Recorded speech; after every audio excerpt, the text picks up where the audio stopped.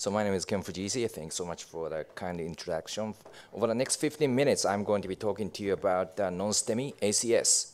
So let's assume that you have successfully completed your stringent general cardiology training, and now you are an independent cardiologist on one of those beautiful academic centers. And then you're on call, and of course, your beeper goes off. And then this doctor from the emergency room is calling you in an anxious voice, presenting the case of Mr. West. Mr. West is a 71-year-old male with hypertension, presented to the emergency room with very typical chest pain. You did a quick physical examination, systolic BP is 116, heart rate 105, respiration 18, crackles, F3 gallops, and JVD. And of course, EKG shows ST depression in 2-3 AVF up to 1 millimeter. And then troponin was positive. So you're on call, beeper went off, and really it sounds like ACS, doesn't it? And no way this is a STEMI or a non-cardiac chest pain. So what should you do? After practicing cardiology 15 plus years, 3 concepts to remember and 4 easy steps to follow. So what are those 3 concepts? Number 1, Timax study. Number 2, Grace scale. And number 3, matrix. What are those 4 easy steps to follow? Number 1, diagnose ACS, excluding STEMI and non-cardiac chest pain. Number 2, graciously risk stratify, keeping Timax in mind. Kind of cryptic language. But number 3, cool them down with maximum medical therapy. And number 4, cath them next morning, bearing matrix in mind. All right, so first of all, pathogenesis and epidemiology of ACS. As you know, ACS is a major cause of emergency room visit and hospitalization in this country. 1.6 million people get hospitalized for ACS, 1.2 million for non-STEMI, and 0.3 for STEMI. 22% of deaths occur due to ACS within 24 hours of hospitalization. So we have to be focused. Pathogenesis of ACS can be due to plaque rupture leading thrombosis or plaque erosion. And this diagram right here, OCT image of plaque rupture of one of the major coronary arteries. So how do you diagnose ACS? First of all, you have to assess the pre-encounter probability of ACS, paying close attention to risk factors: male, smoking, diabetes, CKD, PAD, hypertension, CAD, LDL. All right? Then you have to see the patient and review the data, focusing on the nature of chest pain, classifying chest pain into typical angina or atypical angina or non-angina chest pain. Perform quick physical examination, paying attention to vital signs and signs of heart failure. And of course, EKG and cardiac troponins are 2 most important lab data you have to review. So chest pain arrest, first thing you have to do, STEMI, rule out STEMI. If this is a STEMI, just activate the STEMI team. If not the STEMI, just make sure this is not non-cardiac chest pain patient. If that's the case, get them out there and then schedule an outpatient stress test. If this is really ACS, then what you have to do is go to step number 2.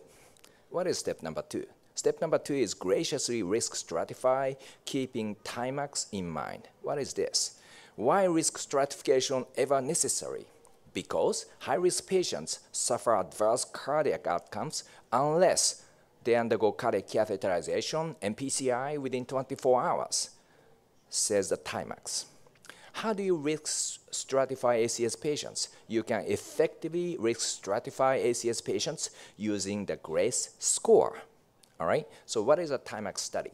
The Timax study is a clinical trial where 3,000 plus ACS patients were randomized to routine early invasive strategy or delayed invasive strategy. Hypothesis being tested was that early invasive strategy is much better than delayed invasive strategy, and result was reported in May 21st, 2009 issue of the New England Journal of Medicine. All right, why was a Timax study ever needed to be performed? Because at that time, a group of cardiologists believed that the PCI was safer when performed after prolonged antiplatelet and antithrombin therapy. So one group of doctors believing that it is safer to perform cath PCI after decreasing thrombus burden and passivating unstable plaque. But the other group of doctors strongly believed that it is safer to perform cath PCI right away to stabilize ruptured and unstable coronary plaques. All right. How was the TIMAC study performed?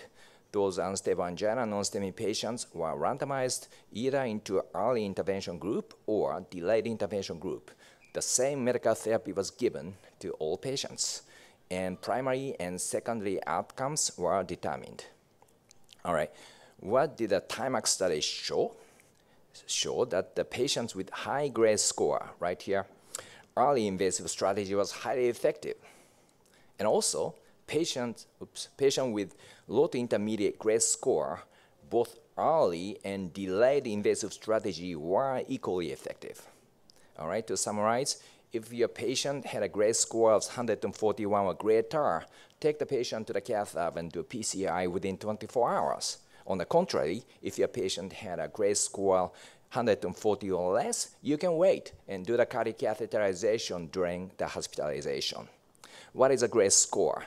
The grade score tells us how likely it is the patient of yours to die during the hospitalization. It was developed based on a multinational registry of 11,000 plus ACS patients. Requires clinical variables to calculate and predict in-hospital mortality by assigning a point to each variable based on its contribution to mortality. And it has been extensively verified, and cutoff is 141.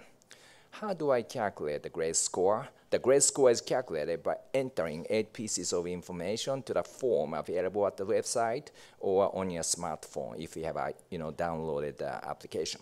So this is how screenshot looks like. You have to enter age, heart rate, systolic blood pressure, creatinine, heart failure, cardiac arrest, presence of the absence of, ST segment deviation, and cardiac troponin. And right here, you're going to see inpatient hospital death rate. All right. And then please notice that troponin can be entirely negative, and you can still have a very high grade scores. All right, what is the implication for today's practice? So when you make a diagnosis of ACS, you have to right away assess whether or not your patient is stable or unstable. Is the patient hypotensive, having arrhythmia, VTAC after VTAC, or having persistent chest pain? If that's the case, anyway, activate the cath valve, bring the patient to the cath valve within 2 hours. If patient is getting better on medical therapy, then you must determine grade score to decide whether or not cardiac catheterization needs to be performed within 24 hours, or you can wait and do it before discharge. So applying this situation to Mr. West's grade score turns out to be 207, which is very high, associated with a mortality rate of 18%. So that means that this is a high-risk category patient, and based on TIMAC's clinical study, the strategy is clear, early invasive strategy with cardiac catheterization within 24 hours. And this strategy, when successfully implemented, can potentially reduce the risk of refractory ischemia by 70%. So number 3, what is number 3? Cool them down with maximum medical therapy. So you have decided that this patient has ACS, you have risk stratified, applying grade score system, and you established a strategy of early invasive strategy based on TIMAC's clinical trial. So you posted the patient for next day cardiac catheterization. You've got 16 to 24 hours to prepare the patient for a successful PCI. So what would you do? Of course, you have to administer aspirin. And in my practice, I would give ticagrelor as a drug of choice.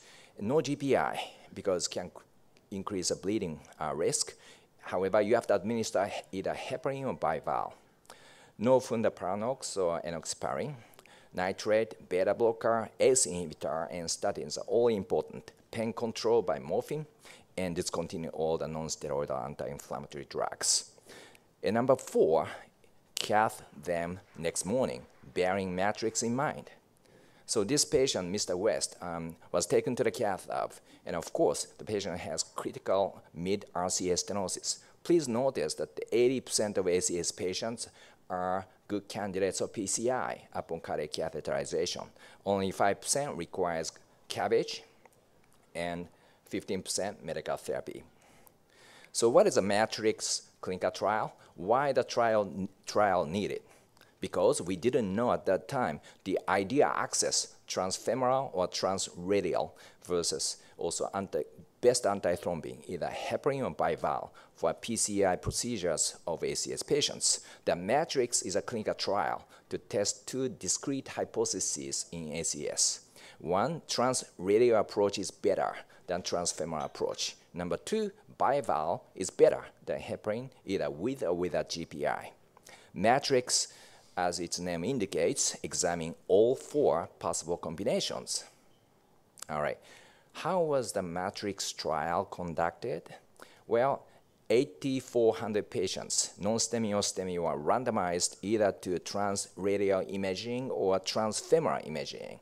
This is called Access Program. And at the end of the coronary angiogram, they decided whether or not the patient required PCI. If the patient didn't require PCI, the patient was followed up for the next 30 days, and MACE and NACE were determined. If PCI were needed, then those patients were randomized either to bivalve or heparin, and 30-day follow-ups with one of those antiplatelet agents, and MACE and NACE were also determined. What does the matrix trial tells us about access? All right, so this is data. Data clearly indicate transradial approach is better than transfemoral approach with lower MACE and NACE.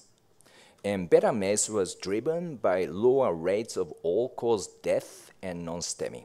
Better NACE was driven by lower access site bleeding complication rate. So clear winner here for ACS PCI was transradial approach. All right, how about antithrombin? This is the Antithrombin Program. So this is the data. All right, MACE really didn't differ between bivalve when it's all combined. All right, it's here, 1, 2, 3, and heparin, all combined. However, please pay attention to this high post-dose, post-PCI infusion. The best MACE was achieved by bivalve plus full dose post-infusion, which was even better than heparin plus GPI. All right, so actually clear winner was bivalve. All right, so what does the matrix trial teaches you?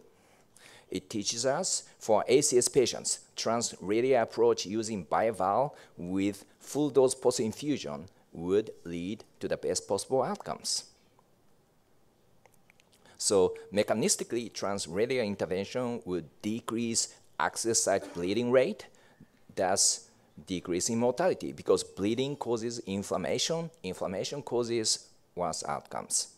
Now, bivalve plus full dose post-infusion would decrease non-access site bleeding in comparison with heparin with GPI, and therefore also decreasing mortality.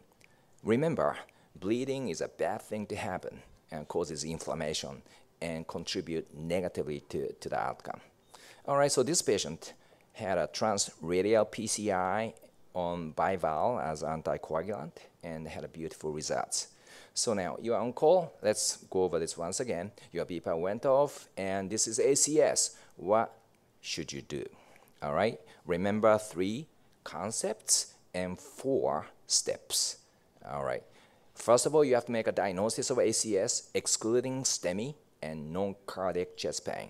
Number 2, graciously risk stratify, keeping Timax in mind. All right, remember GRACE score, cutoff being 141. Remember Timax and the benefit of early invasive strategy. Number 3, cool them down with maximum medical therapy.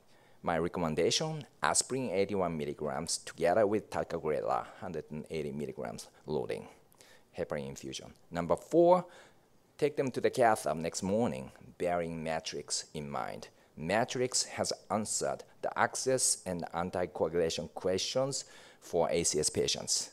Transradial approach, ticagrelor, bivalve, with a high dose post-infusion for 4 hours leads to the best outcome. So with that, thanks so much for your attention.